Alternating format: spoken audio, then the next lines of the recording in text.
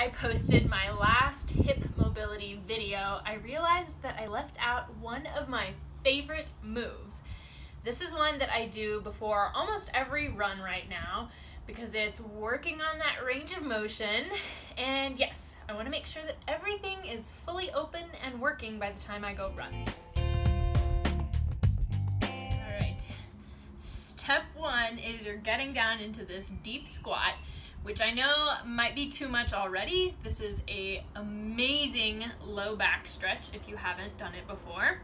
But you want to get down here, and then we're going to work a little on our balance while we open these hips. So we come forward, and we're working on touching one knee to the ground.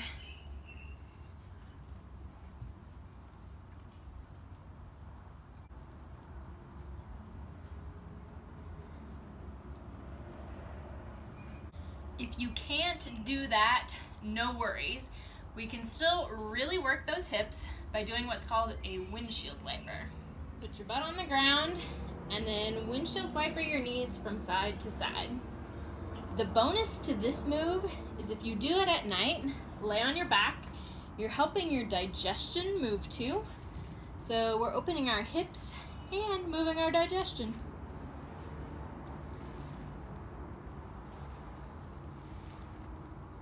All right, there you have it. One more mobility move to put in your arsenal to keep everything functioning the way it should.